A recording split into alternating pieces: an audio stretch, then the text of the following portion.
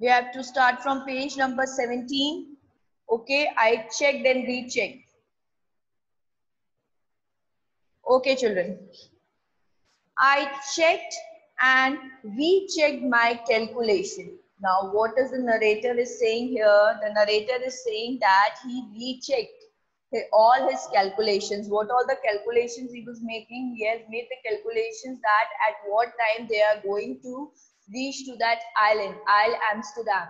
Okay, and are they going into a proper direction? So what he did, he started rechecking all his calculation. We have lost our main compass and I was using a spare which had not been corrected for magnetic variation. Now the narrator is saying that he has lost it. They have lost their main compass. Okay, in the storm which came, and that ship, the water which was there on the ship, because of that they have lost their main compass. Now what happened? They will be using a spare one and they know it is a bit defective and what is there in it, and it will not give a proper magnetic variation, but then too they are using it because they have nothing other thing left to do. Okay, they are now, we can say they are helpless. They have to use this only because the main one has been somewhere, it has been lost somewhere. Fine. I made an allowance for this and another estimate of the influence of the westerly currents which flow through this part of the Indian Ocean. So what he did, he made some rough estimates. Okay, he made by that compass, by the help of that compass, by reading the charts again, he made a rough estimates.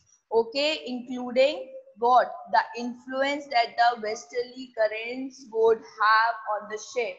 Okay, he, by making that calculations, by rechecking everything, he find out that what all influence will be getting by that westerly currents. Okay, and at what time they will be reaching the island. Okay, which they are able to locate. Fine.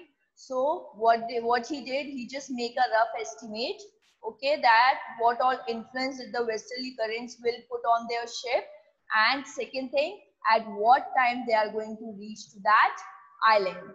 Fine. About 2 p.m., I went on a deck and asked Larry to steer a course of 150 degrees.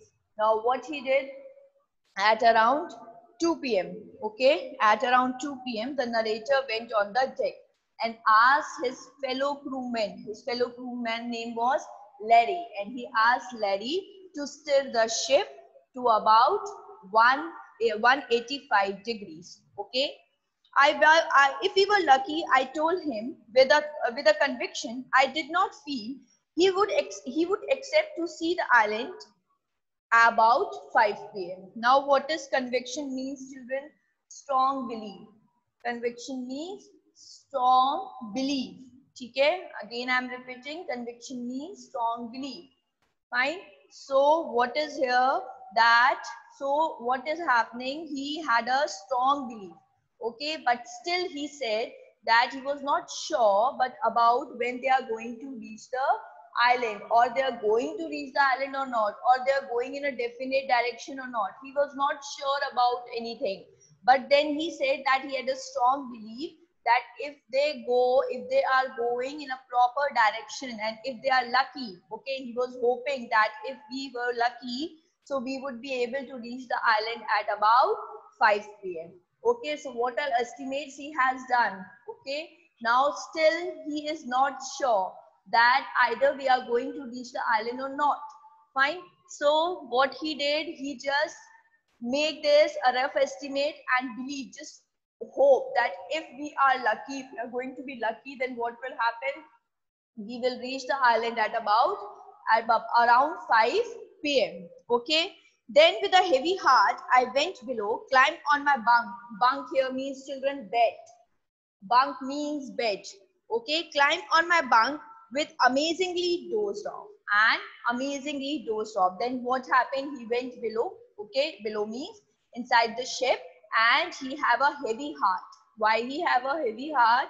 Because he did not have any hope of finding the island. Okay, he is with a very heavy heart because he has not having any hope that he was able to find the island. Okay, but what he did, he went below. He was with a very heavy heart, and what he did, he climbed on his bed and amazingly he slept. Doze off means taking a small nap. Okay, and he slept. Okay, we don't know when that the sleep came to him, and he just slept. When I woke up at 6 p.m. And growing dark, I knew we must have missed the island. And with the sail we have left, we wouldn't hope to beat back into the westerly winds. Now, what happened, children? He slept around 2 p.m. and when he woke up, it was what? It was 6 p.m. So he saw that the weather outside was completely dark again. Okay, again it was dark, it was growing dark, and he thought that he has missed the island. Fine. Earlier also he was not having any hope. Now he felt that it's 6 p.m. and we have missed the island, because according to his estimates, they are going to reach at 5 p.m. to that island. But now it is 6. So he thought that I have missed that island, and he started worrying about that how they would tackle with the westerly winds. More of the ship was, because the ship was not capable to sail any more, okay, any further. So what is happening? They were a little worried that how we are going to tackle with that ship, how we are going to go more into the ocean, because the ship is not that capable that it is going to sail any more. I told you that it is broken from many parts. Okay, the water is still coming inside. The mast has become horizontal. The storm chip has fallen down. So everything is happening. So they are in a very worse condition. Fine. So he become a little worried when he looked outside of the ship and he saw that the sky is growing dark again. He become a little worried. Now he started thinking that how we are going to reach that island, how we are going to survive. Okay, he was actually not thinking of the island. He was thinking that how I'm going to survive in this storm. Fine, while my ship is, I know that my ship is not even capable of sailing anymore. So how I'm going to survive? Okay. At that moment, a tossle head, children, we can say a disarranged hairs, the hairs which are not combed properly. Tossle head means the hairs which are not combed properly. Okay, and here tossle head is refers to the head of his son. Okay, appeared on my back. He said that while I was thinking of all these things, okay, his son Jonathan, he came to this narrator. Okay, can I have a hug? Jonathan asked. Sue was right behind him. So what did the son say? The son said that he asked his father, can I get a hug? And his daughter Sue, okay, she also came along with his son. So they both were in their father's cabin, and when they came, the son asked his father that can I get a hug? Okay, why I'm getting a hug, I asked. Now the author asked that, he asked the reason that why you are giving me a hug. Well, because you are the best daddy in the world and the best captain, my son replied. His son replied that you are the best daddy and you are the best captain. Okay, not today, John, I'm afraid. Now what he said that no, today I'm not a best daddy, I'm not a best captain, and I'm a little afraid. Why he was afraid? He was afraid that now they are not going to survive. They will all die because they have missed the island. Okay, you must be, said Sue in a matter of fact voice. You found the island. Okay, and what did the daughter say? No, you are a best dad and a best captain. Why? And she shouted that we have found the island. What? I shouted. And what is the reaction of the narrator? He becomes surprised. And he said, what? We find the island. It is out there in front of us. They chorused. Chorus means said together. Okay? As big as a battleship. And what the daughter said, yes, the ship is just in front of the island. Okay, we can see the island in front of us. And he was saying that the island is as big as a battleship. Okay, I rushed on the deck and gazed with relief at the stark outline of the Isle Amsterdam. Children, S-T-A-R-K, stark outline means sharp outline. Okay, so what did the narrator did? The narrator rushed to the deck and gave a sigh of relief. When he saw the island, he became relieved. Okay, they could see the complete outline of Isle Amsterdam in front of them. It was only a bleak piece of volcanic rock with a little vegetation. Now, what is there? There was a bleak piece of volcanic rock in front of them, and it had a little vegetation also. Okay, little vegetation means here and there it is not proper vegetation is not there. Here and there some plants are there. Fine, fine. So the most beautiful island in the world, and it was the most beautiful island they have ever saw. It was the most beautiful island in the world.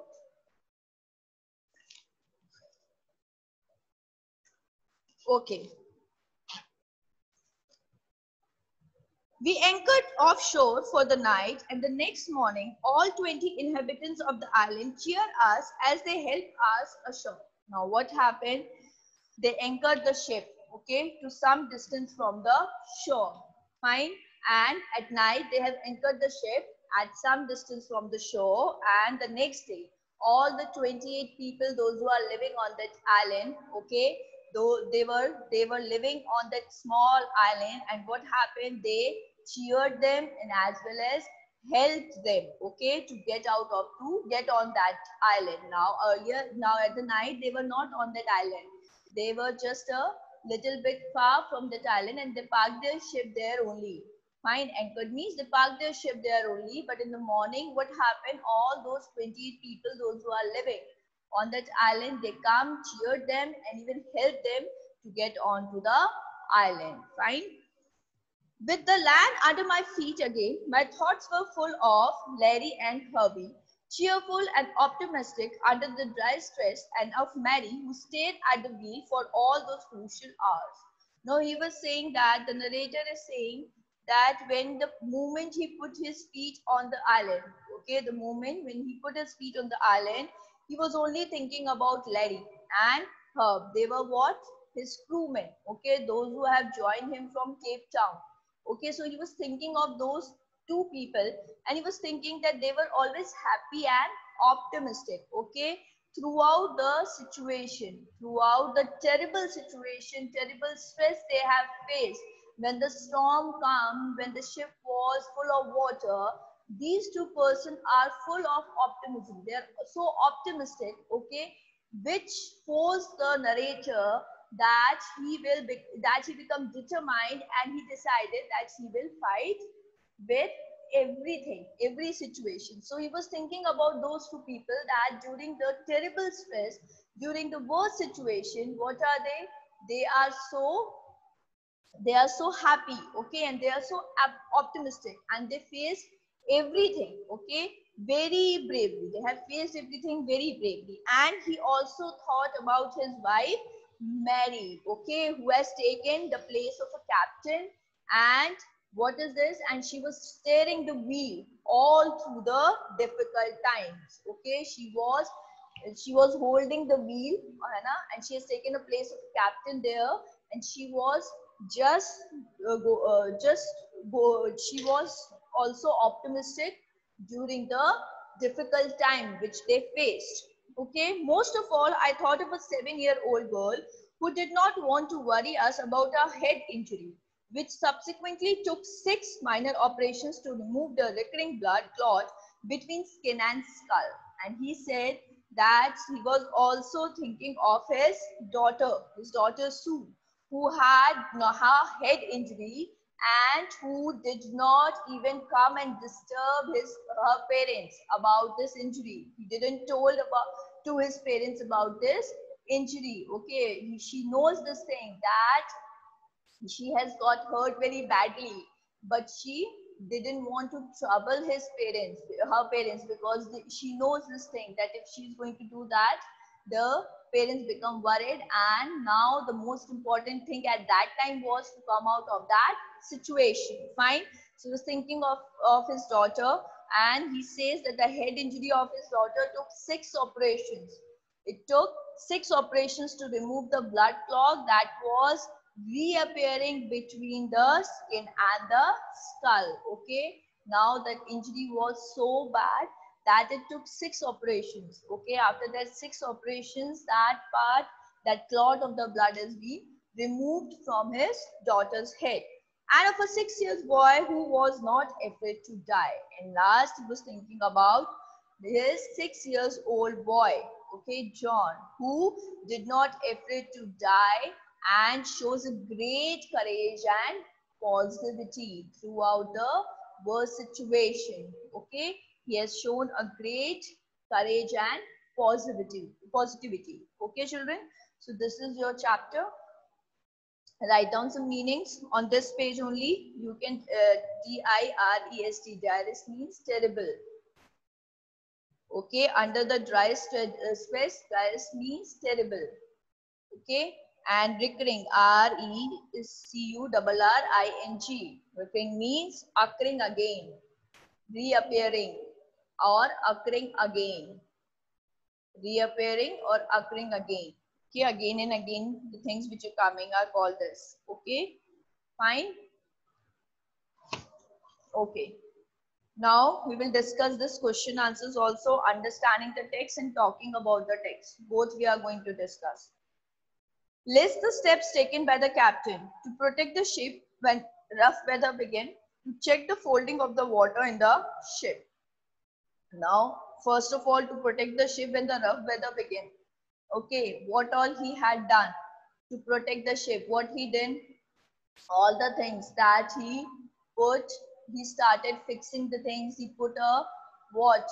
A trash on the hatch on the opening, which are the openings which are there on the deck. He just covered that openings. Okay, and what all he has done, he just started calculating everything. He checked the charts and he found that they can move towards the small island, okay, which is a few hundred kilometers away from where they are.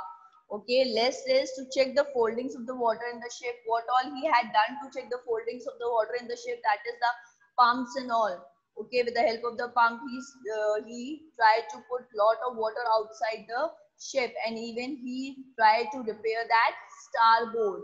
Okay, we have started now here that with the help, when he found that hammer, screws and canvas, what he did, I struggled back on the deck with the starboard side bashed open. We saw that the starboard was open, okay, and a lot of water is coming from there. So what he did, he just started repairing that. He wants to save his family and the ship at any cost. So he started making efforts for it. Okay. Next, describe the mental condition of the voyagers on 4th and 5th. 4th and 5th January. 4th and 5th January, what happened on that day, children? On 4th and 5th January, what was there? In the last class only we studied that this is here on, on page number 16. Then on 4th January, they have pumped out a lot of water, but still the water is coming from somewhere, okay? And what is this? They have eaten their meal after almost 36 hours, after 2 days, almost 2 days, 1.5 days, they have eaten their meal.